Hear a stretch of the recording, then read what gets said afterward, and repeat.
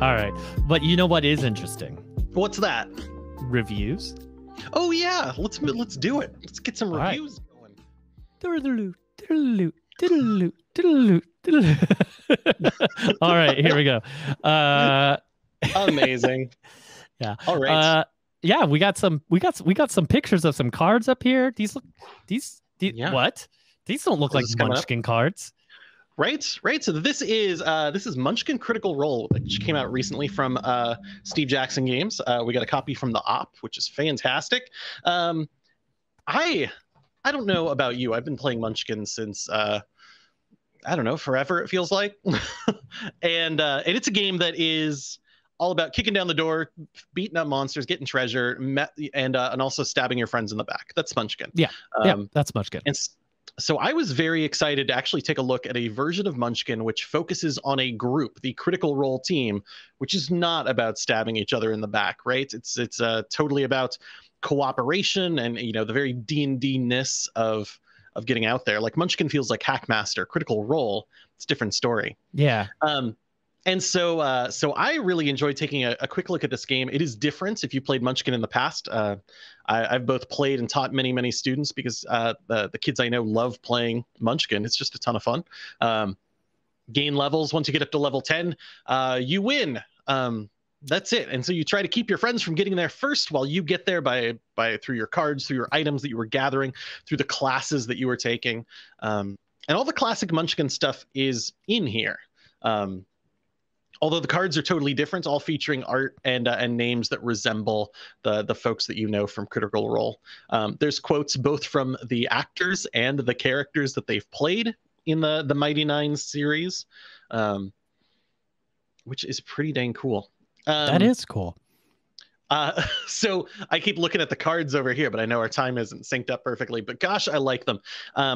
D&D fans are going to find a lot of the cards in here that you recognize. Instead of seeing things that are kind of like, from the original game that are like a little too ridiculous to be D&D, you're going to see Periapts of Wound Closure. You're going to talk about Hexblade Curses. You're going to see the things that you recognize from D&D because that's what's going on here. You'll also see a lot of the characters and enemies from the Critical Role campaign, which is really fun. Nice. But that's the expected, right? Mm-hmm. Let's talk about the differences. I know one of these pictures has a D20 in it. It does. And there's an optional rule in this version of Munchkin, which I recommend you use, honestly, which is after you've figured everything out, right? You've added all your bonuses together to see how strong that monster is, and you're down by 2, right? It's like 18 versus 20 or something like that. You can have both sides roll a D20 and add that in as well, like adding that huge amount of D&D randomness to the game, which is, number one, kind of fun, but also in a different way, it makes the game nicer, right? If I got an 18 total and you added a 20 to that monster because you added you cloned it and you made it super strong or whatever else, right? Then you're the jerk who stopped me from getting a level and killed me. And I hate that. But in this game, you can help out, but it actually comes down to the D20. I mean, you're not getting up to it's enough to swing every single encounter, which is kind of fun. So it leaves it a little bit more up to fate, whether you win or lose, whether your character lives or dies, or you have to run away, which I think is very fun. Yeah. Other differences in here, there are guest stars, because, of course, Critical Role. You can have one guest star in your party at any time. And anytime you want to run away from a combat, right? It's going bad. Oh, I'm not going to win. I got to get out of here. You can sacrifice your guest star and immediately escape. Well, I mean, they're not coming back for the next episode, so exactly. They don't need it. Exactly. Yeah, we don't need it. So I think that's fun because penalty is often enormous. Of course, you have to find a guest star, but that's possible. The other rule that they added in here is that it's no longer a race to level 10. Level 10 is one of the requirements that you need to meet in order to win the game. But the other one is that there are 5 boss monsters in the deck, and the game cannot end until 3 of them have been defeated. Oh, very nice. So you are potentially gathering them, keeping them in your hand so that you can play one, for your final victory.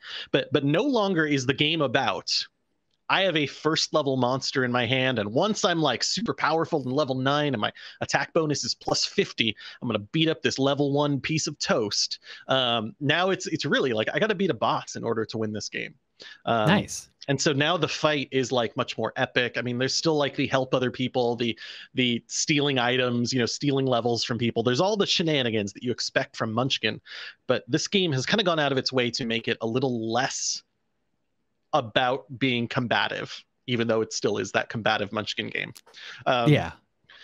And so as I look at this, as I was taking a look and messing around with the cards, I felt like I wish this is the game that I had to teach my students how to play Munchkin, because it does have those bits of like, I'm not helping you for just my benefit, but I'm helping you because, well, that's one of the bosses down. Perfect. Okay, we're going to a little bit farther, right? Or, finding these weird kind of treasures and making sure that they go to the characters that they kind of match. Like I would be in here, and if I was playing, there's full character art for everybody. But if I was playing Jesper and oh my gosh, and I wanted the items that matched Jester, wouldn't I like go track those down? Like, wouldn't I be happier if I found them? Like, if they're here in the pile, okay, well, I'm a mage, but also I'm playing Caleb, so I want that staff because that goes with me a little bit better. Like, it feels like the fandom is in here in a really, really nice way without being like totally overpowering. Nice. So. Awesome.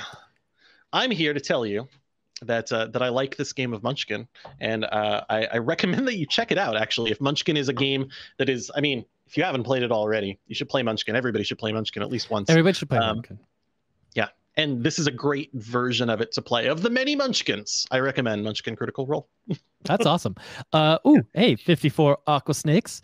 I hope you don't have those all in one bucket. Thanks for subbing for 37 months. Man, 37 months. Perfect. And we had a 40 months not too long ago. Whew. People have been around for a while. That's great. Yeah. This is awesome. Yeah, no, this game looks great. This is, I got burnt out on Munchkin. Yeah. But this is a version that I'd be interested in playing. Yeah. It was, I'm with you, right? It was hard to play Munchkin once upon a time. You had those bad games and you don't want to play it anymore. Yeah. Seeing like my students start playing it again was really interesting, because it was like, what do they like about it? Oh, they love the fighting and the infighting and the cool stuff. And I've got this huge set of armor. Great. And it's an easy way to have that experience. And this is a good version of it. So nice. Well, yeah. So you recommend this game? This looks great. Art. It's beautiful. All right. So I have a game to review. What? Should we check that out? I'm ready. I'm prepared. All right, so we're gonna have to travel through the multiverse and get to the other side of the multiverse, into the dark multiverse, to talk about this next game. And this is the DC deck building.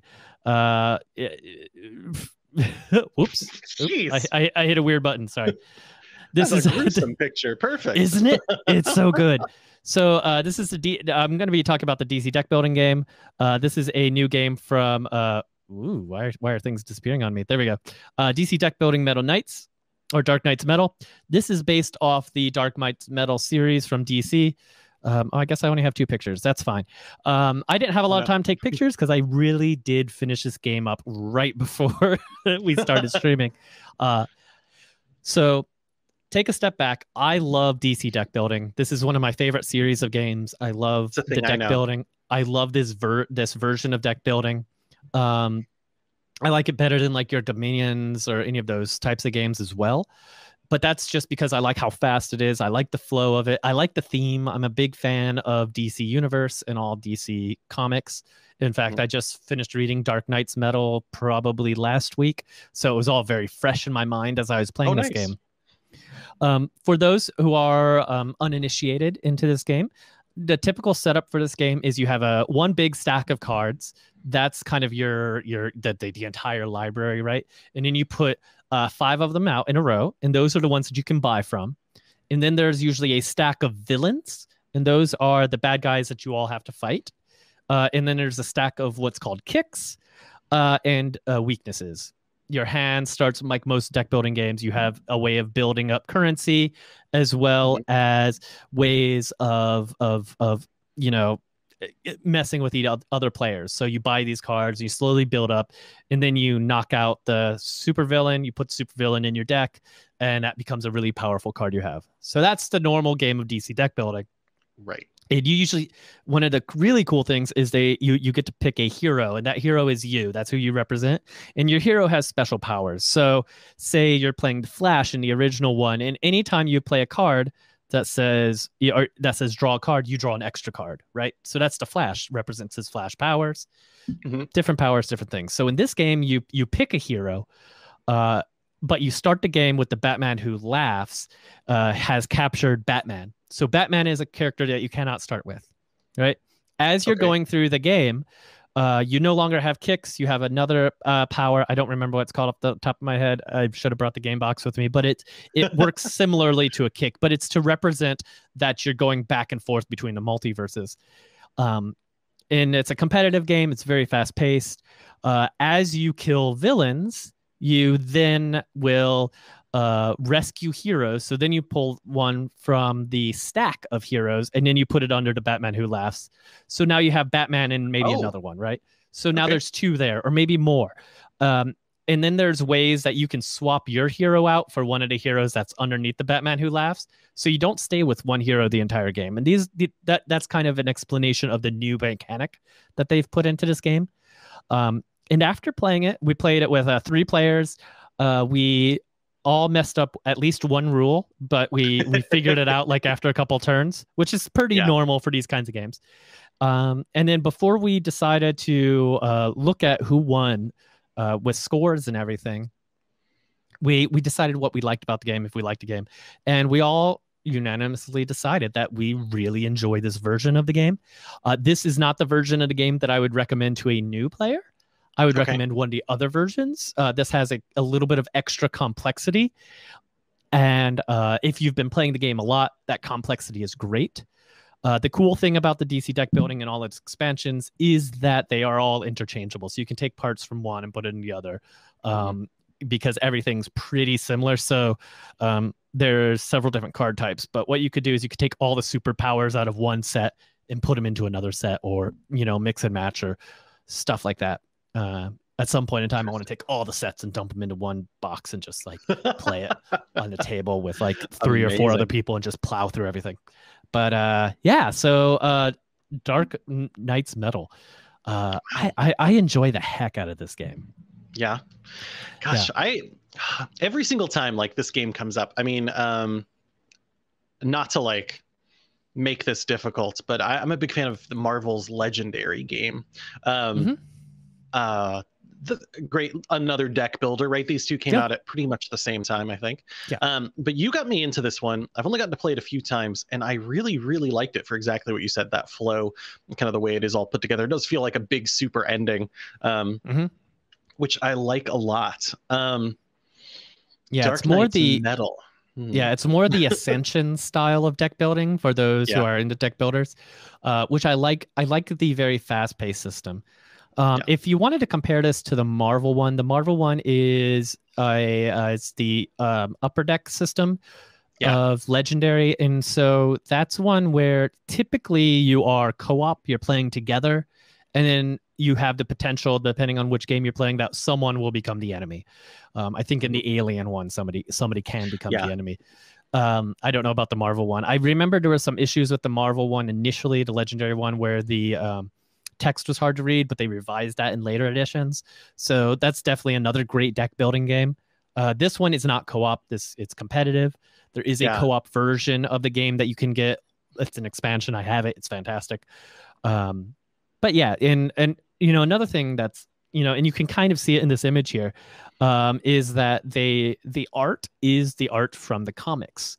And it's for someone who has just finished reading this series, it was really cool to see some of the characters that were important to that series that weren't super important in other games and other series at the time. Like you can see on here, Detective Chimp.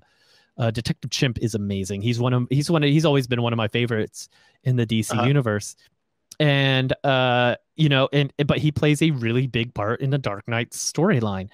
Not just Dark Knight's Metal, but some of the other ones too, especially the portions dealing with Wonder Woman, and dealing with Justice League Dark.